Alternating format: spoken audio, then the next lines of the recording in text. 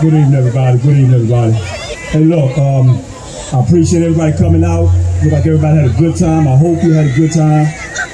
The DJ gonna play a few more songs, so we're not shutting down just yet. However, I'm doing my usual. Richard Simmons, good night. Be safe going home. Earlier, I made an announcement about this book. Some of you guys weren't here.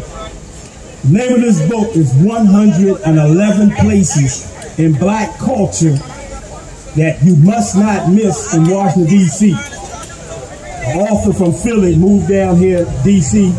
She wrote this fantastic book, and Freedom Plaza is in this book. So Freedom Plaza is one of the 111 places in black culture in D.C.